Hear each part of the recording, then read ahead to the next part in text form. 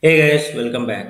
In the last lecture, we discussed that how to replace React DOM.render method with create root. In this lecture, we will move forward one more step, and that is understanding the states in React. But first, we need to understand that what is the state in React. So, React state is a built-in React object that is used to contain data or information about the component. A component's state can change over the time, and whenever it changes, the component re-renders. Okay, and the change in the state can happen as a response to the user action or system generated events, and these changes determine the behavior of the component and how it will render. For example, if you have a button on your component and you want to capture that how many times the button has been clicked, okay, you need to do this using states, and whenever a user clicks on the button, the respective component will re-render. Okay, in more general way, let's take another example.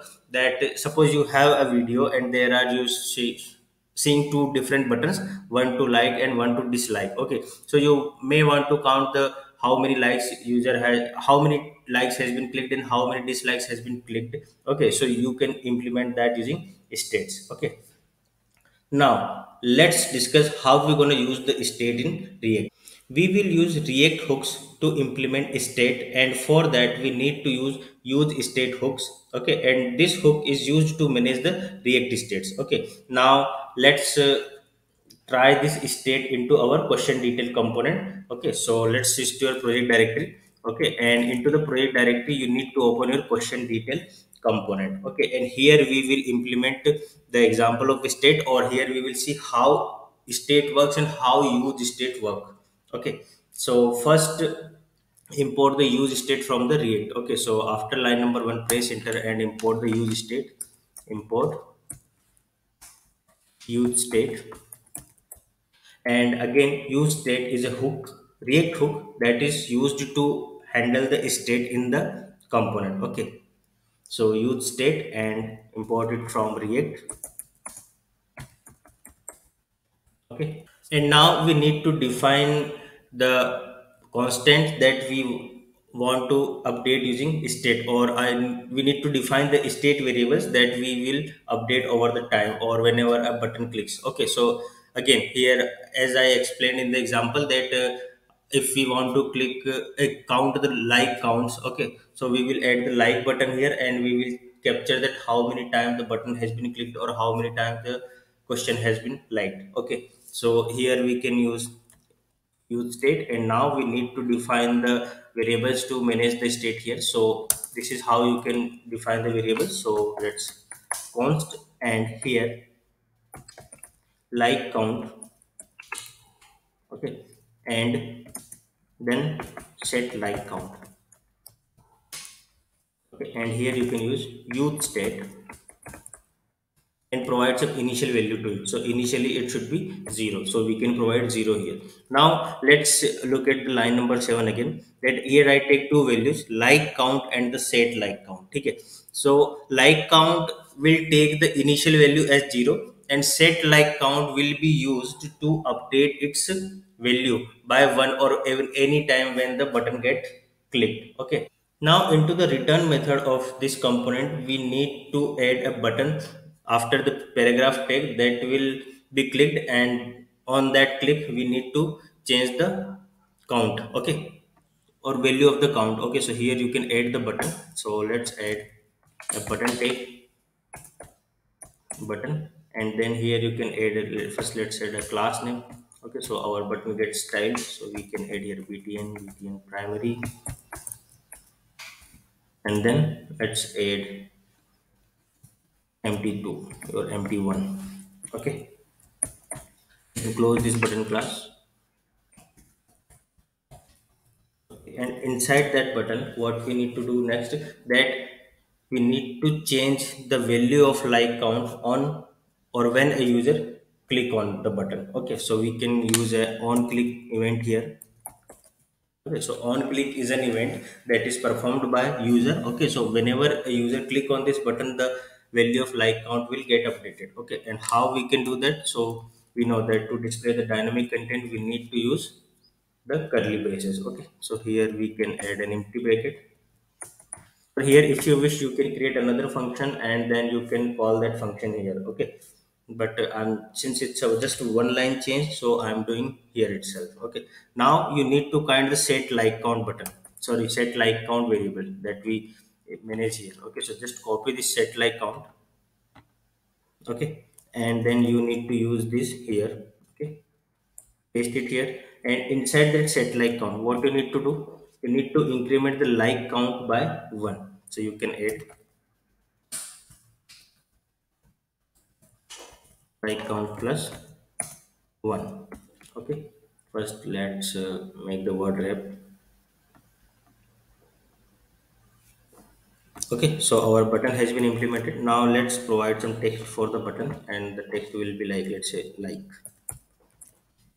You can add some icons here as well, like the thumb icon and so on. Okay, now the button has been implemented, and when user click on this button, this will set the updated value for the like count. But we also need to show that this value is changing and the component is re-rendering. So we need to display that how many times the button has been liked. Okay, and we will do that using ternary operators. So we will now learn that how we can use ternary operators in React. So after the button tag, we need to add a ternary operator. Okay, and we can simply use our special curly braces syntax. Okay, just because it is the dynamic data, so we can use like count. Okay, and we only need to display this like count if it is greater than 0.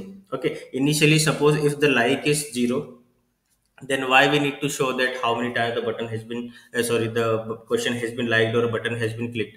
Okay, so when the like count is greater than 0, then only we need to show some text here. So like count is greater than 0. Okay, and let's add a question mark here. And after the line break, you can add a span tag, span, and here you can add class name, and into the class name, what you need to do, batch pg primary. Okay, and then you need to close this span. Okay, and into that span, just display the like count, value of the like count. So here you can simply use like count. Okay, and then since we know that what happened in the ternary operator, that first the condition has been checked. Okay, and then after the question mark, if the condition is true, then whatever the value is left to the question mark will be uh, displayed, and else we need to display a colon, and then here we can add simply a empty bracket. Okay, now we need to refresh our browser to see the effect, that whether this button is showing or not. Okay, so let's switch to the browser and open your index page. So save the file and come to the browser and now refresh your page. Okay, but we are not seeing the like button here. Okay, this might happen because we added the new package from the React, that is useState, or we added a new hook. So that's might be the reason that it is not reflecting the change here. So let's restart the server now. Okay, come to the terminal and restart your dev server, and then now once it's started, switch to the browser and refresh your page now. Okay, and when you refresh your page, you are still not seeing the like button here. Let me check what is the reason. So the reason is that I made a typo mistake here, so you should not make this mistake. So switch to the terminal and let's write from here. Okay, because I edit import useState from React. Okay, so we need to fix this, and now come to the browser and refresh your page again. Okay, and when you refresh your page, you can see the like button here, but why it is not taking the primary class? Okay, again typo, sorry for that guys, I usually made this mistake. So now refresh your browser. Okay, and when you refresh your browser, you can see the like button here. Okay, and now we need to click on this like button to see that how many times it has been clicked. So when you click on this like, you can see it is showing 1 and the component is re-rendering. When you click on this again, you will see it is 2.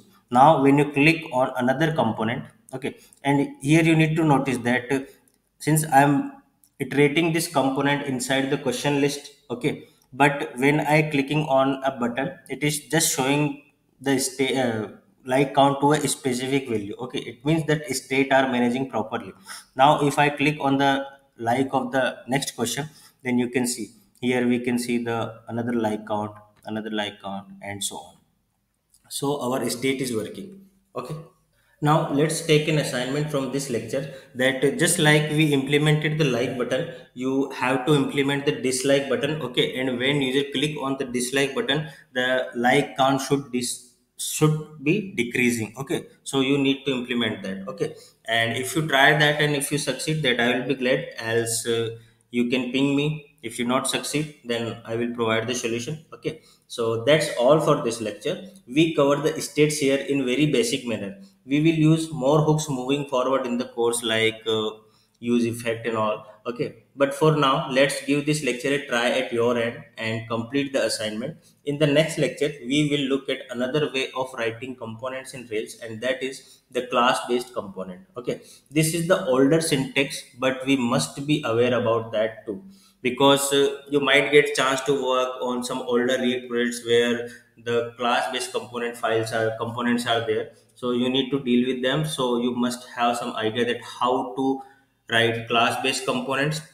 Very slight difference, but still we need to know, and how to manage state inside the class based component. Okay, because there we don't gonna use this use state hooks to manage the state. Okay, and we will see that in upcoming lecture. Okay, so thanks for watching this, and let's meet into the next lecture. Till then, tata, goodbye, take care, and stay safe.